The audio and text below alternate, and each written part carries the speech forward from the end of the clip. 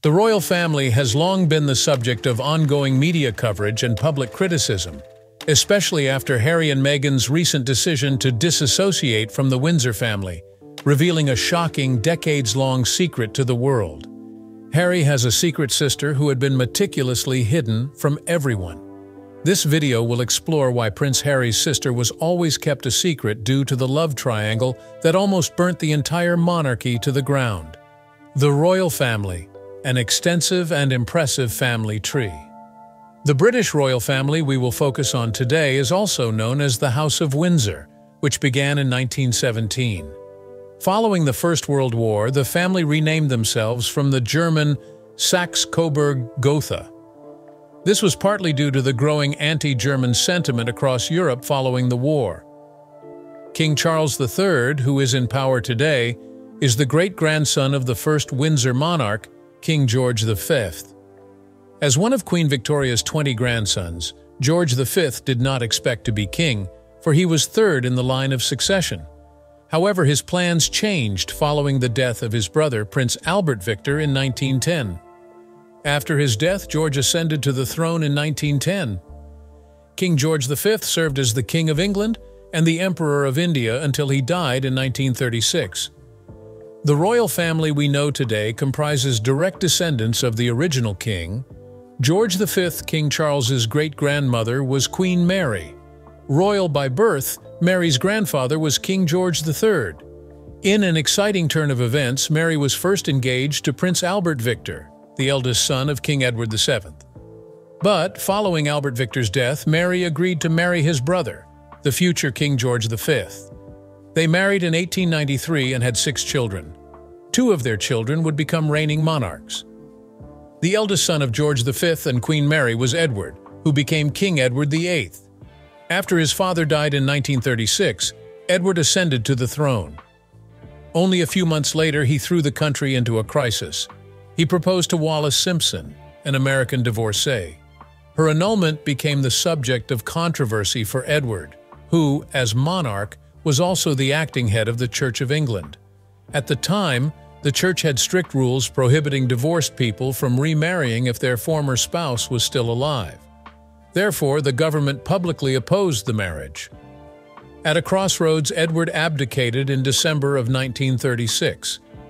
He was succeeded by his younger brother Albert, who would become King George VI and father to Queen Elizabeth II. Edward's reign was one of the shortest in British history at just 326 days. He was later named Duke of Windsor and married Simpson in 1937. This early instance of familial sacrifice for the sake of upholding appearances and traditions is one of the earliest indications of what is yet to come for the House of Windsor. Following Edward's abdication in 1936, Albert took the throne, assuming the name King George VI. He married Lady Elizabeth Bodleian, and they had 2 daughters, Princess Margaret and the future Queen Elizabeth II. During George's reign, the dissolution of the British Empire and the formation of the British Commonwealth were finalized, making George the first head of the Commonwealth and the final Emperor of India. George was succeeded by his daughter when he died in 1952 at 56. Queen Elizabeth II was born in 1926 and became the presumptive heir to the throne following her father's ascension, George VI, in 1936. She entered an engagement with Prince Philip of Greece and Denmark in 1947. Shockingly, Elizabeth had first met Philip when she was only 13 years old. They married in 1947 and had 4 children together: Charles, Anne, Andrew, and Edward. After George VI died in 1952, Elizabeth ascended to the throne and became British history's longest-reigning and longest-living monarch. She would reign for 70 years before she died in 2022, leaving behind a legacy incomparable to rulers before her. Riddled with drama, controversy, speculation, and tragedy, her son Charles succeeded her reign in 2022.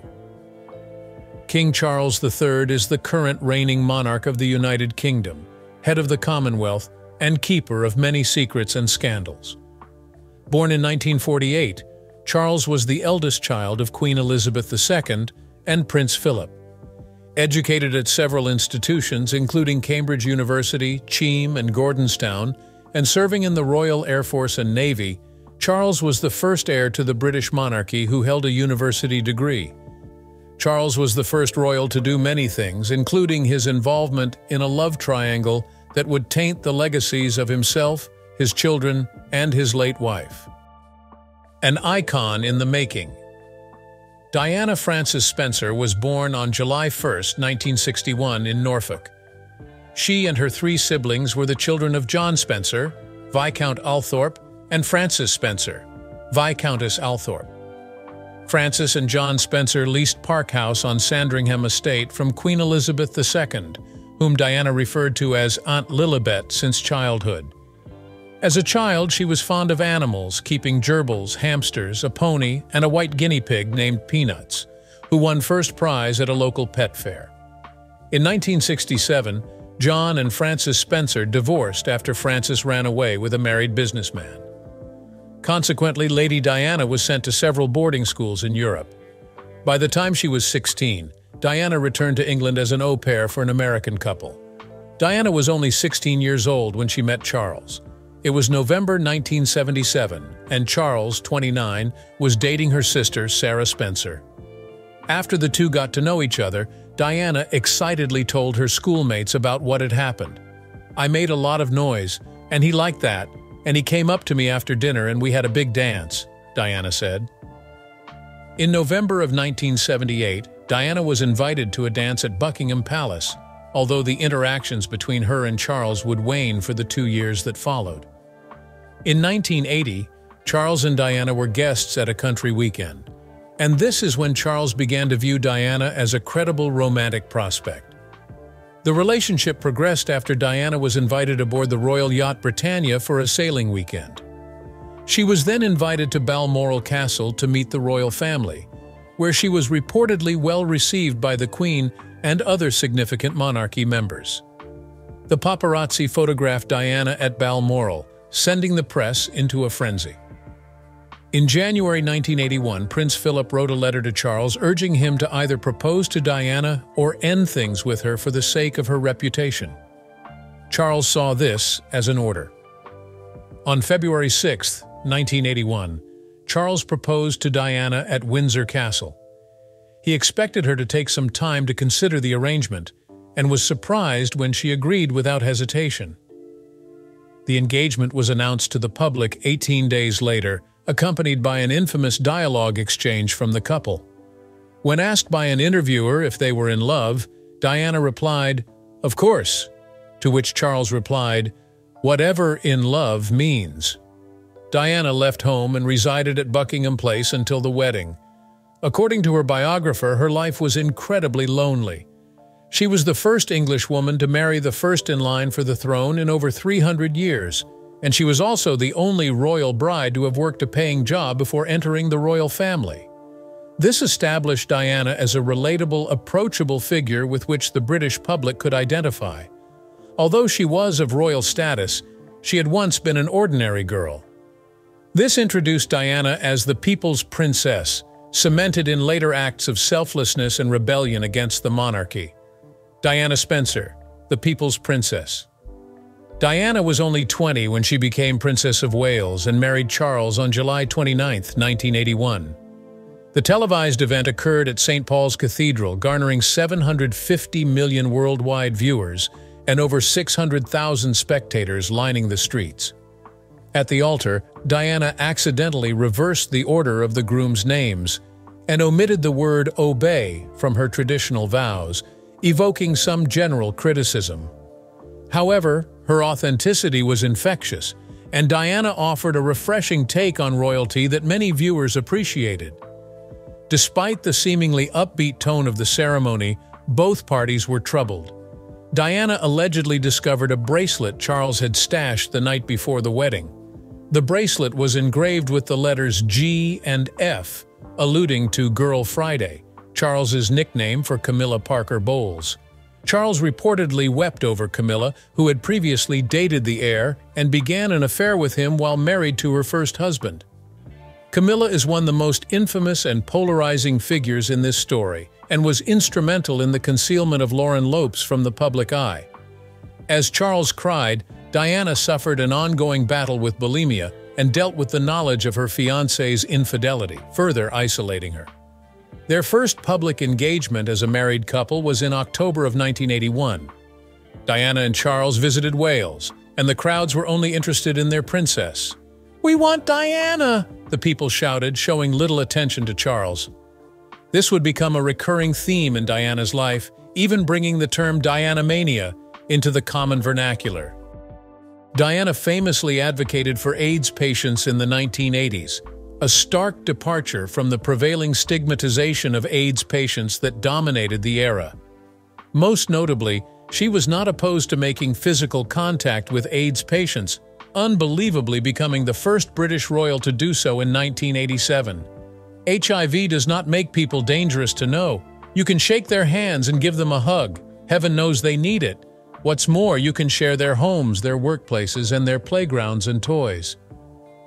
Diana's progressive stance on world issues opposed the Queen's standards. Queen Elizabeth allegedly discouraged Diana from advocating for AIDS patients, instead suggesting that she find something more pleasant. Diana refused to compromise her moral beliefs, deepening the cracks in her relationship with the royal family.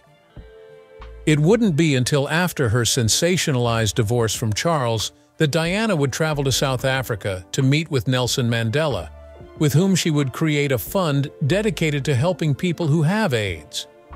Diana's commitment to using her celebrity status for good is one of the many reasons that the general public fell in love with her. She offered a refreshingly humanistic approach to royal delegacy that the common folk had neither observed nor been given access to in prior reigns. In November of 1981, Diana's pregnancy was announced. Only 12 weeks after the baby was conceived, Diana fell down a flight of stairs at Sandringham, and other than some bruising, escaped relatively unharmed. She would later confess that she threw herself down the stairs due to feelings of self-loathing and inadequacy, reinforcing the hellish environment of her awkward marriage to Charles, who was in love with another woman. Diana gave birth to Prince William in 1982, prompting an intense battle with postpartum depression. 2 years later, she gave birth to Prince Harry. During this second pregnancy, it is said that Diana and Charles were at their most vital point, although Diana kept the news of Harry's gender a secret from Charles, who was hoping for a girl. However, the pleasantries wouldn't last long as grave issues arose only 5 years into the couple's marriage. These issues would seal the fate of Princess Diana, Charles, and Camilla, and the secret royal sister. Charles, Diana, and Camilla, a doomed ménage à trois. Only 5 years into the marriage, Diana and Charles were more distant than ever. It was in 1986 that Diana began an affair with James Hewitt, who had been the family's former riding instructor. The media even speculated Hewitt, instead of Charles, to be Harry's father based on their physical similarities. However, Hewitt has staunchly denied this, as his affair with Diana began 2 years after Harry's birth. That same year, Charles became entirely consumed by his relationship with Camilla. Maddened by her lack of agency and respect amongst the royals, Diana confronted Camilla at a birthday party in 1989. Diana said to the older woman, "I obviously am in the way, and it must be hell for both of you, but I do know what is going on. Don't treat me like an idiot." By 1992, the royal family had already tried and failed to intervene. The public negatively received leaked videotapes from Charles and Diana, respectively, in which they explicitly confirmed the rumors of their troubled marriage and alluded to either affair.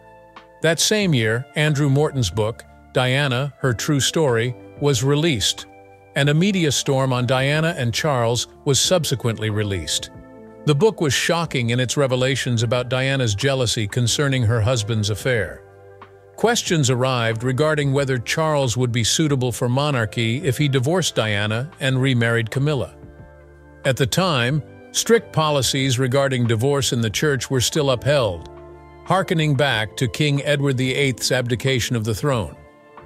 Later that year, Prime Minister John Major announced Charles and Diana's separation. In an attempt to rectify his reputation following the explicit and suggestive phone calls between him and Camilla that were leaked in 1993, Charles hired a documentary film crew to follow him for a year and a half. However, his efforts had the opposite effect upon the film's release.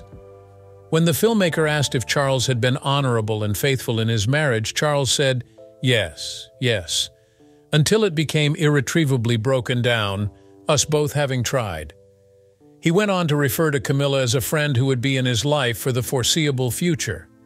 2 years later, Camilla announced her divorce from Andrew Parker Bowles. In an infamous televised interview with Martin Bashir, Diana is asked if Camilla factored into her divorce from Charles. Diana states, "Well, there were 3 of us in this marriage, so it was a bit crowded." Shortly after the interview, their divorce was finalized. Diana appeared out of the woods, ready to embark on a prolific philanthropic career bursting with opportunities and excitement. However, everything changed on August 31, 1997, when Diana was killed in an infamous car wreck about which the public has widely speculated, theorized, and pointed fingers. Following Diana's death, the public was in mass mourning. She was beloved by almost everyone who knew her name, and she connected with an entire generation in a way that others of her status had not considered. Charles used the tragedy to legitimize his relationship with Camilla, confirming a British tabloid's report that Camilla had met Prince William. But the Queen, like the general public, did not approve of the adulterous nature of their entanglement. She famously declined to attend Charles's 50th birthday party because Camilla was on the guest list. In time, however, things changed. In 2000, Queen Elizabeth II attended a party at Highgrove, where Camilla was also in attendance, signaling her approval of their relationship to the public. However, the public was unsatisfied. Everyone knew about Charles's infidelity, and the unanimous public love for Diana and her devastating loss was fresh in their minds. Camilla represented the old-fashioned ways of the monarchy that had grown stale and unpalatable to the common folk. Nobody, other than Charles and Camilla perhaps, wanted to see Camilla take Diana's spot. Camilla Parker Bowles, from the most hated woman in Britain to the Queen Consort. After the public crisis of Diana's tragic death, Camilla and Charles were forced to keep their relationship on the back burner. Diana had previously referred to Camilla as a Rottweiler, and she had newly been labeled the most hated woman in Britain. After an initial struggle for the Queen's approval, Charles and Camilla moved into Clarence House. To subdue public backlash, the royal family issued a statement in which they promised that taxpayer funds would not be used to decorate Camilla's bedroom. They embarked on an uphill battle to rehabilitate both parties' images. Camilla was a non-negotiable for Charles, so they hurriedly conceived a plan of action. This primarily entailed the concealment of Camilla from most public outings, and this would not be the final instance of royal deception. Slowly but surely, Camilla was seen here or there with Charles, whether it was their arrival in the same car to a birthday party, shaking hands at a sports game, or an instant of linked visibility at a royal function. By 2004, she accompanied Charles to nearly all of his social engagements, prompting the media to consider the possibility of Charles's remarriage. Polls conducted in 2004 indicated that the public was, for the most part, in support of the couple's marriage. Despite her efforts to rebuild her reputation, Camilla still received backlash from Diana supporters, who wrote and submitted rants to local and national newspapers. In 2005, Charles and Camilla announced their engagement and wed 2 months later. Camilla was given the title of Duchess of Cornwall as opposed to Princess of Wales. Notably, the Queen did not attend the ceremony, yet hosted a later reception at Windsor Castle. Upon Charles's ascension to the throne on September 8, 2022, Camilla became Queen Consort. Queen Elizabeth II has previously stated, "When, in the fullness of time, my son Charles becomes king, I know you will give him and his wife Camilla the same support that you have given me." She continued, And it is my sincere wish that, when that time comes, Camilla will be known as Queen Consort as she continues her own loyal service. Later that year, following the Queen's death, Camilla became Queen Consort 51 years after meeting Charles. We are finally ready to divulge the secrets regarding Camilla's hidden daughter and the princess the world never knew about. Prince Harry and Prince William's secret royal sister, Laura Parker Bowles, is the half-sister to Prince William and Prince Harry. Their story begins in childhood, during which their parents' involvement in an ultra-controversial love triangle had a hefty impact on the children's interactions, posing a significant threat to their closeness. Due to the contentious nature of their parents' entanglement, William and Harry sadly remained distant from Laura as they grew up. In fact, according to a royal reporter's 2010 book, Harry and William, Laura and William didn't get along. William and Laura used to have terrible fights over who was to blame for their broken homes. William would blame Camilla for all the hurt she had caused his mother, which would send Laura into a rage. Laura was not having any of it. She would take a hard line and fire back at William, "Your father has ruined my life." Laura grew accustomed to criticism from an early age due to her closeness to her mother, who was the recipient of endless amounts of hate and disapproval after Diana's death and the revelation of Charles's infidelity. Familiar with the fragility of the court of public opinion, Laura decided from an early age that she would keep a low profile to protect her self-esteem. Camilla's other child is Tom Parker Bowles, a British food writer who has seen commercial success by publishing 7 cookbooks. Additionally, Tom has been featured in magazines such as GQ and Esquire, and he has even appeared as a guest judge on shows like MasterChef and The F Word. While Tom appears to thrive in the spotlight, Laura has taken her semi-recent adjustment from Camilla's daughter to the king's stepdaughter with a different approach. She prefers to keep the majority of her personal life hidden from the public eye. Laura is an art curator who gave up her mother's last name when she married Harry Lopes, a former Calvin Klein model and current accountant, in 2006. Compared to other members of the House of Windsor, Laura's life has been virtually hidden from the public eye. We now know that this is assumedly due to her childhood experience, watching her mother fall victim to the relentless, voracious wrath of the disapproving public. But in recent years, Camilla has begun frequently acknowledging her daughter in public appearances. Additionally, as an art curator, Laura occasionally makes a rare red carpet appearance at events within the art realm. Associated individuals have repeatedly made Laura's decision to distance themselves from the royal family during the Windsor reign. The subjects of constant scrutiny and invasions of privacy, the current generation of royal couplings has marked a resurgence in the public's interest. Brothers and princes Harry and William and their infamous brides, Meghan and Kate, have reignited the public's intrigue and ushered in a new wave of press attention reminiscent of Diana, Camilla, and Charles's love triangle. History repeats itself. Kate Middleton married Prince William on April 29, 2011. Kate grew up in Bucklebury, Berkshire, and studied art history at university. She worked several retail jobs and pursued charitable endeavors for most of her early adulthood. In 2001, she met William, her future husband and apparent heir to the British throne. During their courtship, Kate was presented to the masses as a refined, effortless, exceptionally graceful woman. The community quickly fell in love with her modern exuberance and royal mannerisms. In 2010, William proposed to Kate using the engagement ring that had once belonged to his mother, Diana, Princess of Wales. Their wedding reportedly garnered an estimated 300 million global viewers, while an additional 26 million British viewers tuned in. The event was highly anticipated as Kate represented the new wave of royal fashion, society, and pursuits that appealed to the public. The wedding also introduced Kate's new title of Duchess of Cambridge, which she would uphold for a decade.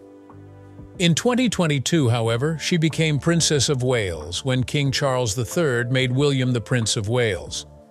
Kate had stolen the general public's hearts, who likely identified something within her reminiscent of Diana. However, her likeness to the former Princess of Wales would be replaced by the introduction of Meghan Markle. Meghan Markle represents a turning point in the history of the Windsor house. Meghan, an American former actress of black and white racial descent, was immediately subject to criticism and cruelty when her relationship with Prince Harry came to light in 2016. The outcry became so intense that the palace was forced to release an official statement condemning the public for the abuse and harassment Meghan received from the press.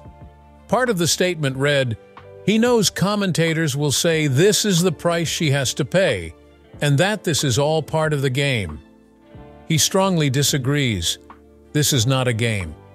It is her life and his." In November 2017, William and Meghan's engagement was celebrated alongside Queen Elizabeth II, Prince Philip, Charles, Queen Consort, William, and Kate. According to reports, Meghan's introduction to the Queen went smoothly. Following the engagement announcement, Meghan's father took it upon himself to exploit his daughter's situation for personal gain. He was caught staging paparazzi photos and opted out of attending her nuptials. This prompted Prince Charles to walk Meghan down the aisle. Conflicting reports arose regarding Kate and Meghan's friendship. Some outlets claimed the women had been fighting over Princess Charlotte's outfit for the ceremony, although Meghan clarified the reports a few years later.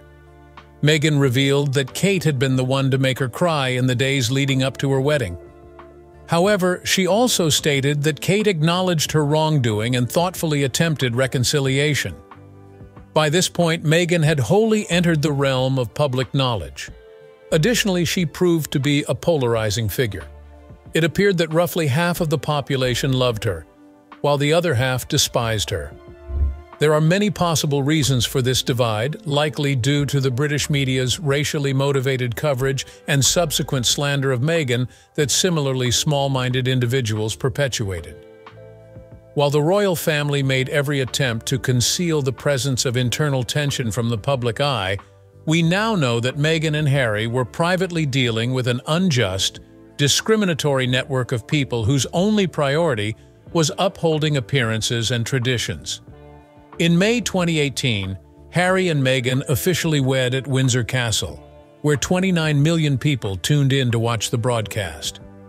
What should have been a day focused on the union of two people in love was used by the press as yet another excuse to crucify Meghan due to something as superficial as her clothing. From comments made by Katy Perry about the recent bride's wedding dress to a storm of Twitter hate prompted by an exposed bra strap, it was clear that Meghan's critics would utilize any misstep to validate their inner hatred and racism. The worst criticism of Meghan can be found in the relentless comparisons between her and Kate Middleton. From the moment of Meghan's debut, haters have critiqued her on the absurd grounds that she is not as similar to Kate as they'd like her to be. Every aspect of Meghan's life has been violently condemned, with attackers commenting on her fashion sense or her relationship history. The arraignments are underscored by racism and classism, with critics failing to isolate a concrete source of their dislike. In May of 2019, Meghan and Harry welcomed their son Archie. But Meghan has since revealed that the inner workings of the monarchy were far more sinister than had previously been led on.